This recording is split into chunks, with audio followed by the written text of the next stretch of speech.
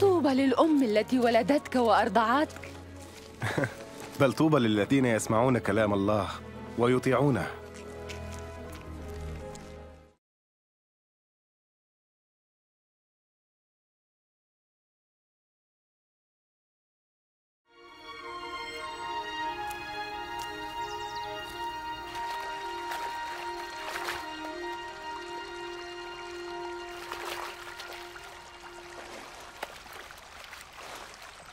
علمنا كيف نصلي كما علم يوحنا تلاميذه. متى صليتم قولوا: أبانا الذي في السماوات، ليتقدس اسمك، ليأتي ملكوتك، لتكن مشيئتك كما في السماء كذلك على الأرض. خبزنا كفافنا أعطنا اليوم، واغفر لنا خطايانا كما نغفر لمن يذنب إلينا، ولا تدخلنا في تجربة لكن نجنا من الشرير.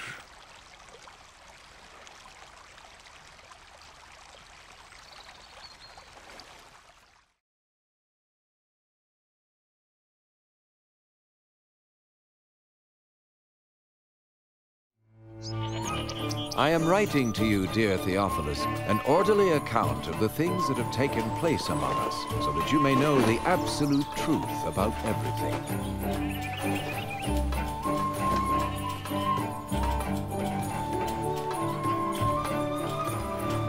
In the days when Caesar Augustus was emperor of Rome, and when Herod the Great was king of Judea, God sent the angel Gabriel to visit a virgin of the city of Nazareth, and the virgin's name was Mary.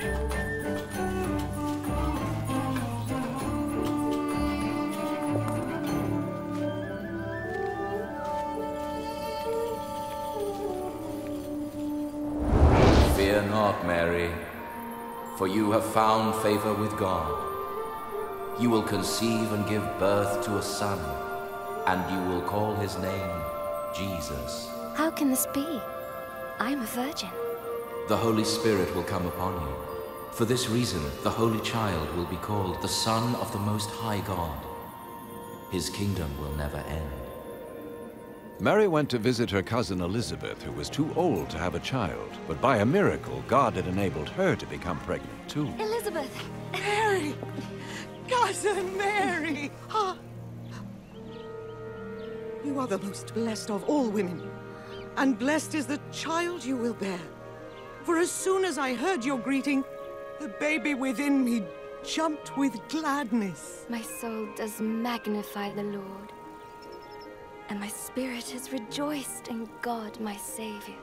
From now on, all generations will call me blessed.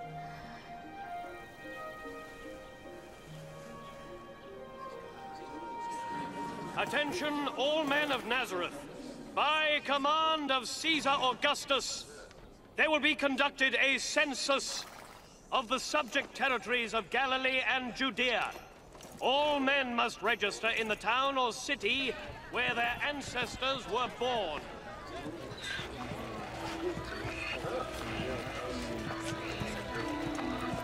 So Joseph went to the town of Bethlehem in Judea to register with Mary, to whom he was engaged.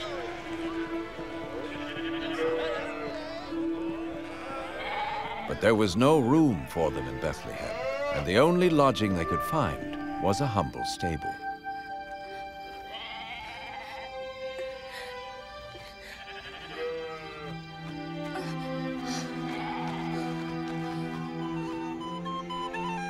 Now there were some shepherds in that part of the country who were taking care of their flock at night.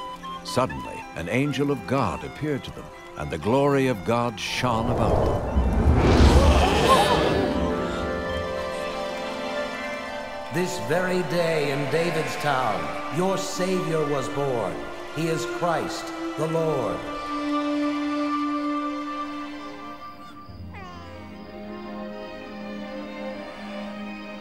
The shepherds hurried to see the newborn babe in a manger, and were the first to spread the good news or gospel of the Savior's birth.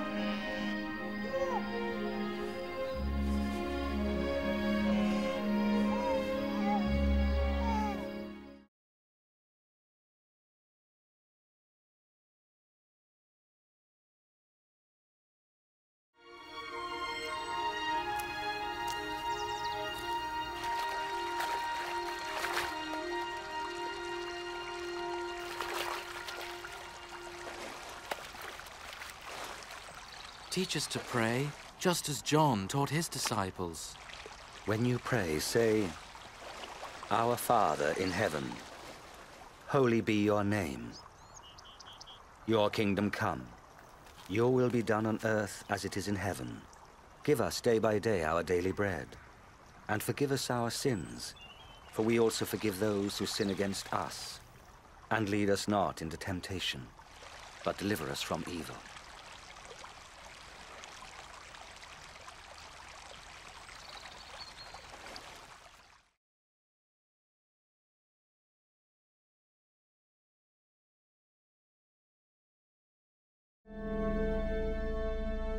Then something amazing happened to two of the disciples. They excitedly came back to the others. The Lord is risen indeed. He has appeared to Simon. We didn't recognize him. Not on the road. But when he broke bread, then we knew him. At Emmaus? How strange he should go there.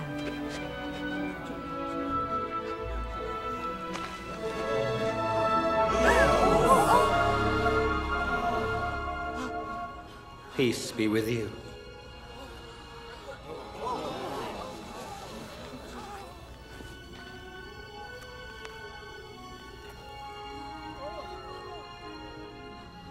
Why are you troubled? Why are these doubts coming up in your minds? Look at my hands and my feet, and see that it is I myself.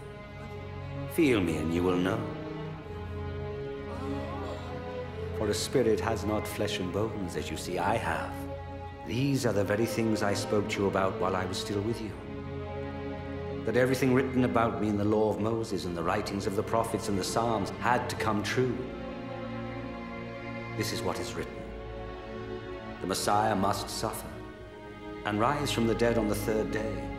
And in his name, the message of repentance and the forgiveness of sins must be preached to all nations, beginning in Jerusalem. You are witnesses of these things. I myself will send you the one my Father has promised. But you must wait in the city until the power from above comes down upon you.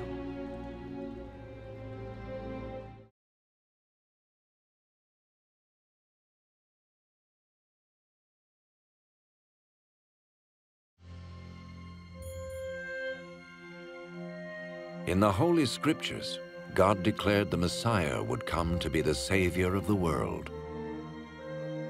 The life of Jesus gives evidence that he is indeed the one the prophets spoke about. Isaiah prophesied that the virgin will conceive a child and will give birth to a son. Centuries later, the birth of Jesus was the fulfillment of that prophecy. The Holy Scriptures declared that the Holy One to be born would be called the Son of God. This means that Jesus was to be called the Son of God in a spiritual sense. We see this in how he lived his life. He healed people from disease, forgave their sins, turned them back to God, and promised them a place in God's eternal kingdom. He offered himself as a sacrifice for sin in their place, and then rose again, conquering death. Jesus said, "No one can take my life from me. I lay it down of my own accord." The life of Jesus not only fulfilled the writings of the prophets, but also confirmed the truth of God's holy word. The prophets declared, "The word of the Lord is flawless.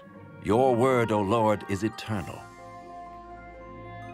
Jesus himself said, "Heaven and earth will pass away, but my words will never pass away." Jesus came to give us life in all its fullness. But when man disobeyed God in the Garden of Eden, he chose to go his own way, and his actions separated him from the Creator. The Holy Scriptures declare that all have sinned, and the payment for sin is death. This means a spiritual death, eternal separation from God. But just as God provided a ram to die in place of Abraham's son, so he sent Jesus the Messiah to die in our place. His life, death, and resurrection restored the relationship between God and all those who put their trust in him. Now, those who follow Jesus not only have their sins forgiven, but are saved from God's eternal judgment. They are assured of paradise and will live with him forever. It is this life and freedom from the guilt and power of sin that Jesus offers each person today.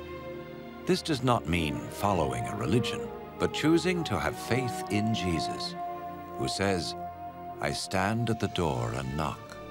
If anyone hears my voice and opens the door, I will come into him." This means turning to God and trusting Jesus to come into our lives, to forgive our sins, and to make us what he wants us to be. It is not enough to intellectually agree with his claims, nor to have an emotional experience. We receive him by grace through faith, as an act of the will. When people are ready to become followers of Jesus, the Messiah, they may speak to him in a simple prayer. Perhaps you are ready now to open your life to God. If so, you may join in the following prayer to him, silently, in your heart. Lord Jesus, I need you. Thank you for dying on the cross for my sins.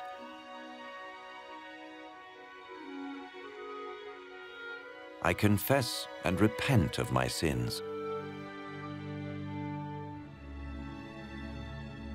I open the door of my life and receive you as my Savior and Lord.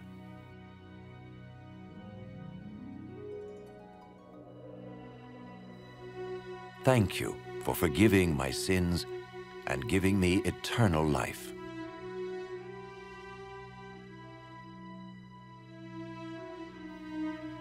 Make me the kind of person you want me to be, as I become one of your followers. Amen.